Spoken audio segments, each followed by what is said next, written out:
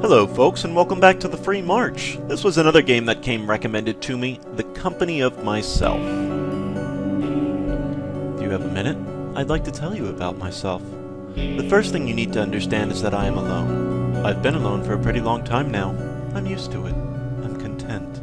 Before I became more or less a hermit, I found that I had two passions in life. One was performing. Even today, when I found that I can't relate to others, I can still stand in front of them and make them laugh or surprise them. The irony is strong enough to taste. Doesn't taste good. In case you're wondering, my second passion was a girl named Catherine, but I'll get to her later. I generally face the same day-to-day problems as every other person, except that every other person gets stuck and they have friends and associates to back them up. I don't. I know that you don't want to hear me describe my admittedly less than fascinating lifestyle, so instead I'll describe my day much more interesting allegory. I used to find joy in the company of others. Now I have only the company of myself. A little bit fast to read that. My attention is stolen by a green square. On the other end of the room, I want to be its friend more than anything that I've ever wanted. I decide to use the arrow keys to approach it. The square does not react to my approach. Does it notice me? Or is it only pretending not to notice me? Which would be worse? Up close I can see that the green square is actually a door. I think that we can be friends anyway. I decide to push the spacebar to move to the next room. Spotting a couple of platforms up ahead, I decide to use the up arrow key to jump over them. Take that, platforms. I decide that Mr. Door is a better friend than the platforms. I also note that I can pause the game by pressing P or the Enter key. Now that risk is involved, jumping on the platform doesn't seem so easy to me. I start thinking about how awful it would be to fall. Luckily, I know that I can push the R key at any time to restart the level. I find myself proud of, and possibly surprised by, my ability to leap over harrowing gaps. Even from back here, I can tell that the ledge ahead of me is too high to jump. I begin to wonder what would happen if I pressed the spacebar before I completed a level.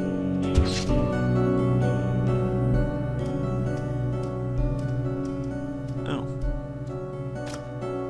Whee! I feel confused and a bit tingly, but mostly just confused. Briefly attempt to think of something to thank. Nothing worthwhile emerges. I haven't talked to anyone lately, but at least I can solve my own problems.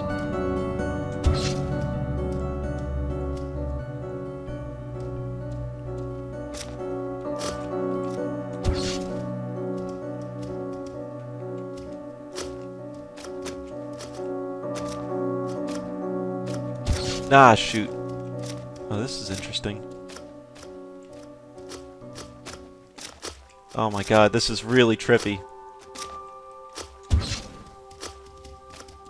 This is really freaking trippy.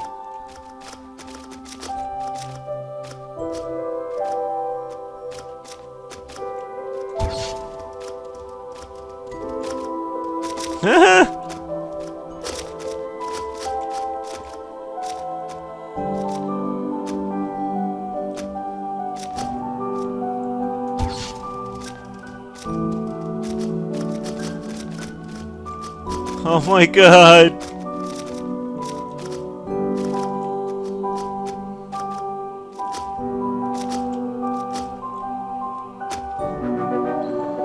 Geronimo! I see a brick wall on the path to the exit. I am dissatisfied. The area down below is... Press the A key. Okay. Now if I do that... I assume my ghosty...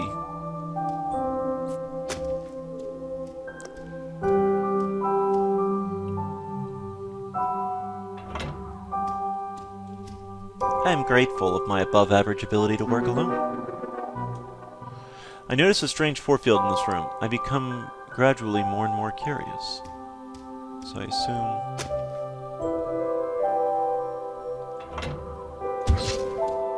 Oh, but does it block... Shadow me? It does block Shadow me. Alright, so what if I went over here?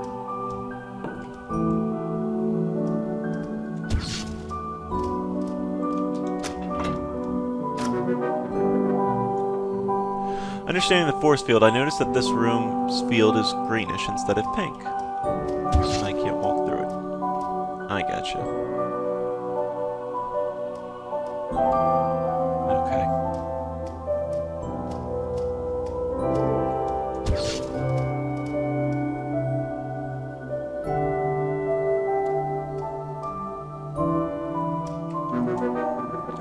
Staring at this worthlessly large staircase, I reflect on my past struggles. Oh man, this is going to be miserable. Let me restart this.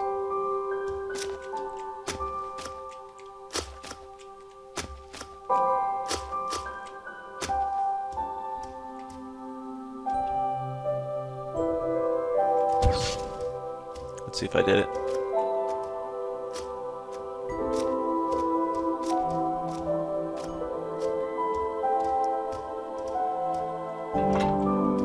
Nice! Luckily for me, no one was watching as I hopped around like a crazy person. I searched for reasons why I don't desire companionship.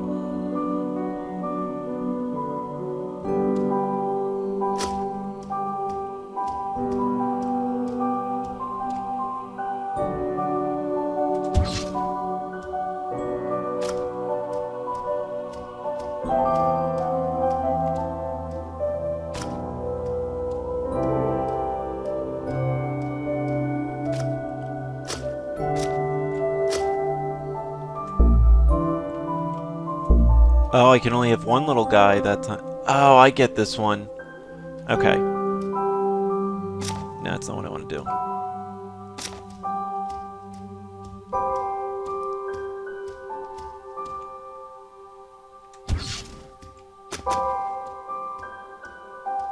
Yeah. I settle on avoidance of the issue. I can clearly get by without others anyway. I find myself unable to leave the question alone. Why can I not be with people? I instantly notice how similar this room looks to my previous one, and almost feel cheated until I realize that my previous tactic will not work again. Alright, so what we're gonna do here...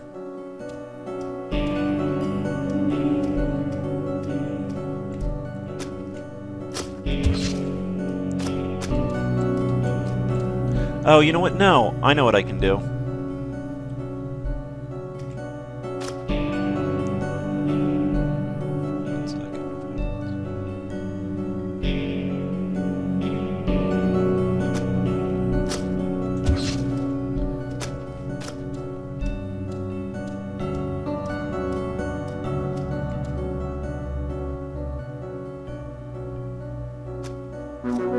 God damn.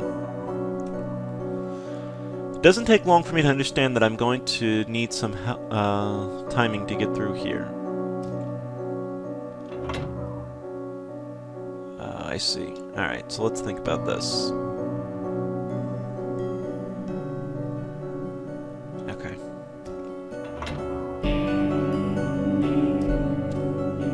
No, that's not what I want to do.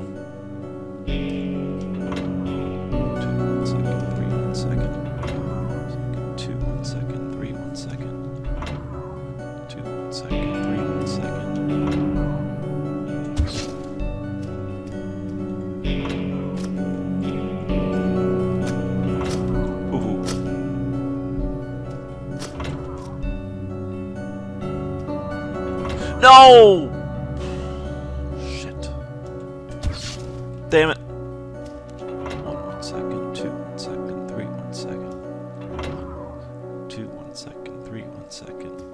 1 second, 2 1 second, 3 1 second. 1 second, 2 1 second, 3 1 second. Oh my god.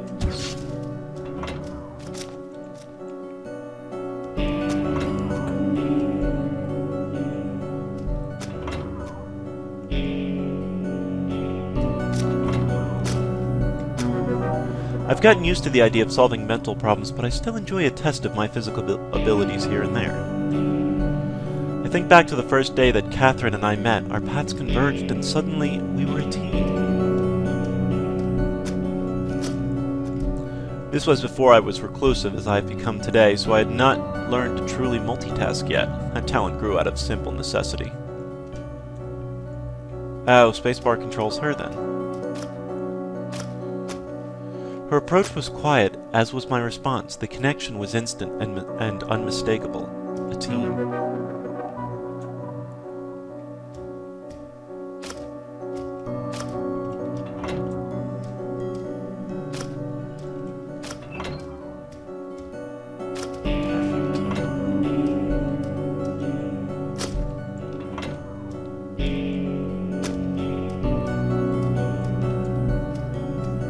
I wasn't ready to let go. 1 second here, folks. I apologize.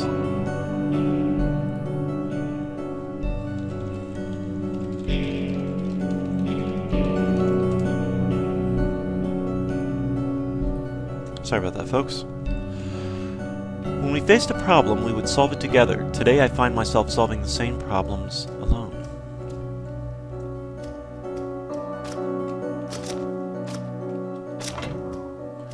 I was underappreciative, plain and simple. Didn't understand just how much I needed her, how much she needed me.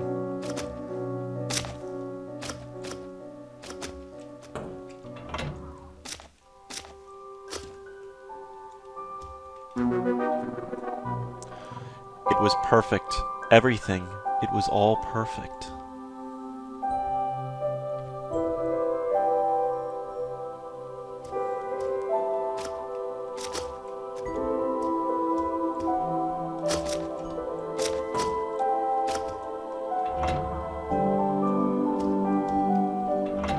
I helped her and she helped me.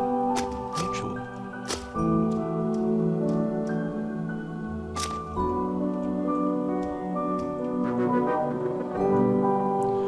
I never suspected the end to come so quickly.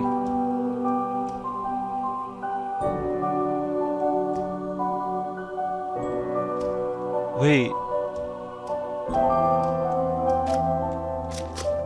The only way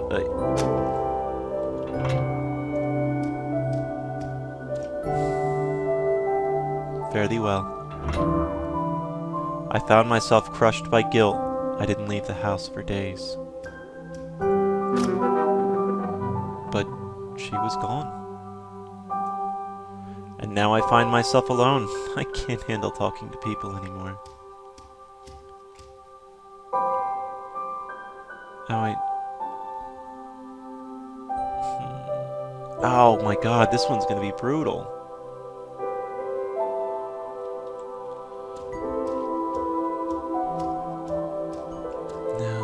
Damn it.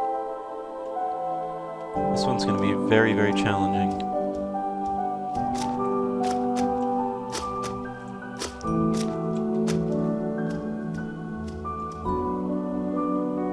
Alright. Oh no!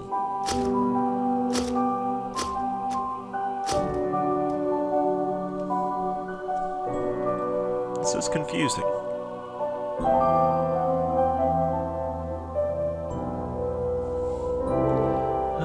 Get through that.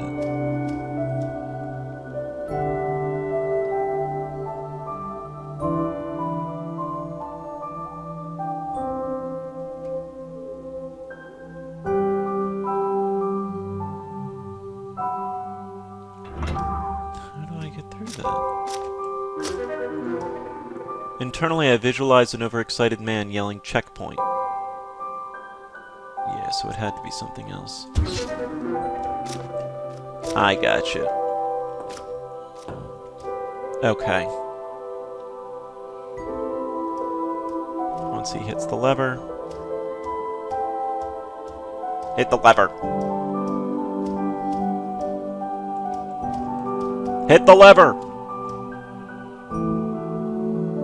I know you eventually do it. Oh, god damn it!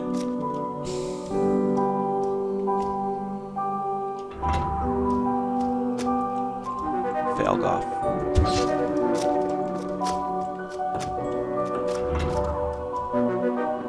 I grudgingly consider how the ability to start over from a different perspective would have helped earlier in life.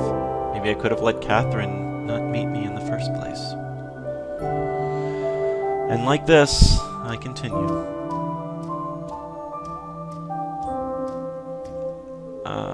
Oh, you know what? I know how to do this one, I think. What if I jumped? You know, let's restart. What if I jump? 2, 1. second, 3, 1 second, 4, 1 second, 5, 1 second.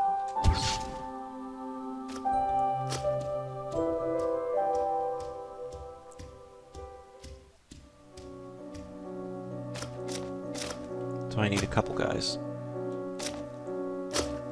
Second, 2, 1 second, 3, 1 second, 4, 1 second, 5, 1 second.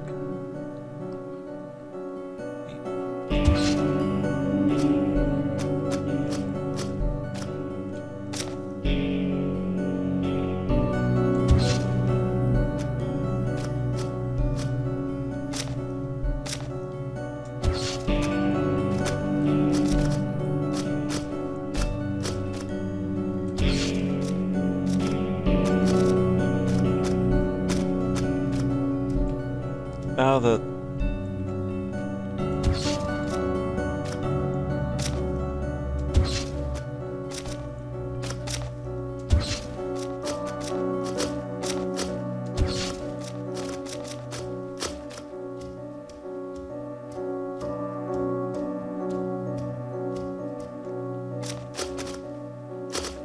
Damn it!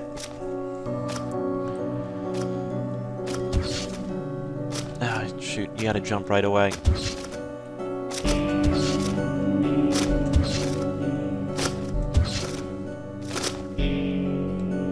Oh, that's not it.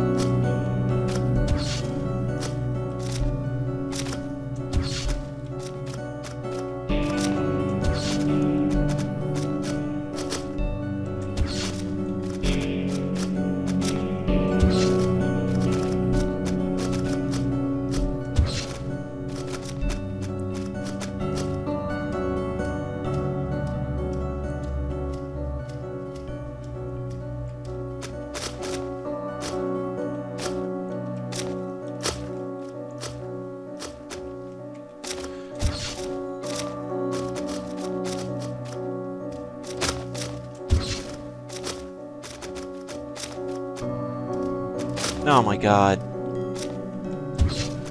Why is this so tough?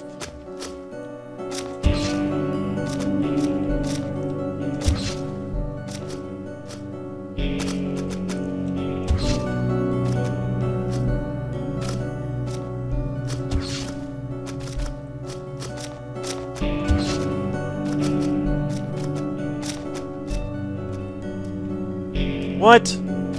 Oh my god.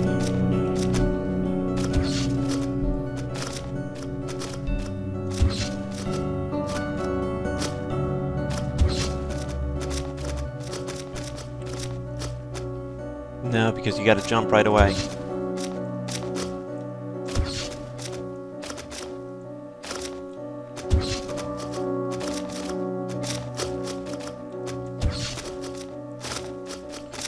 Figure if I just keep building this thing high enough.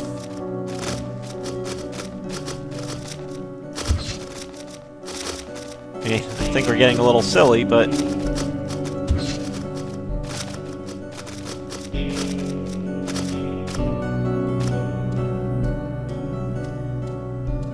Oh, you know what? I would have need to go one more. Oh, no, maybe not. Oh, just touching that. Okay. What? Don't leave yet. I have more to say, I really do. How the fuck? Oh, God, that one's gonna be brutal.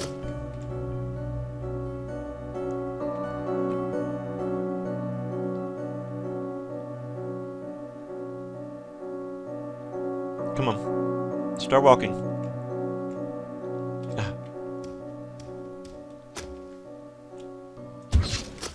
Now I waited too long. Or waited too short. Alright.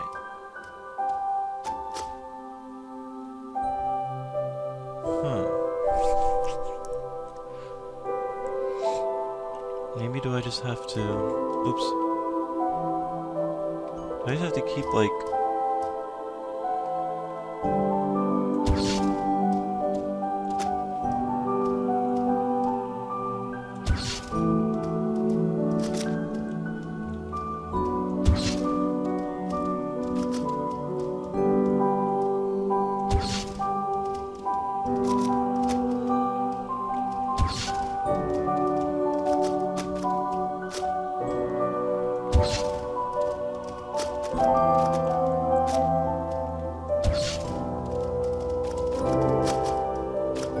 Figure if I just keep throwing enough of my bodies off the...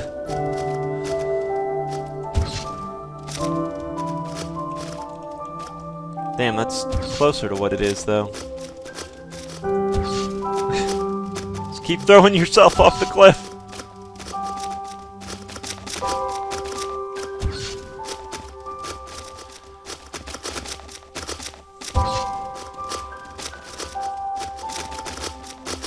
One of these guys will eventually make it.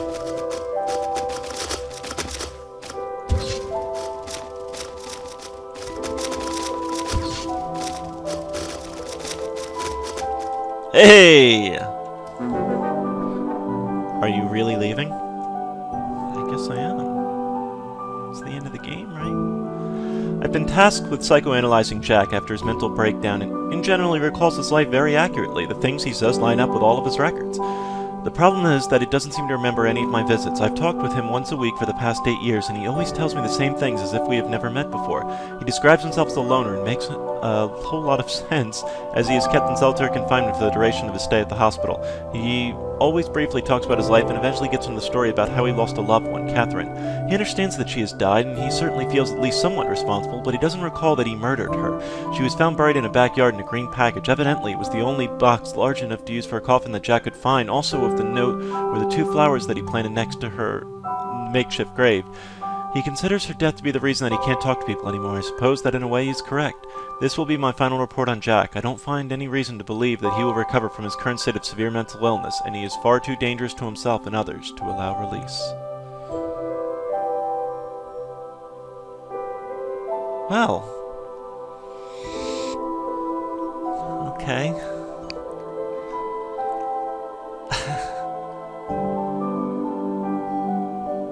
I hope you guys all enjoyed. That was The Company of Myself. A pretty interesting game. I always find that really fascinating in games. You think you're playing a game, and you don't realize just how quote-unquote serious that the game can be. So, it's pretty interesting. But anyway, folks, as always, thank you very much for watching. Tune into the rest of the Free March. Thanks for watching, folks.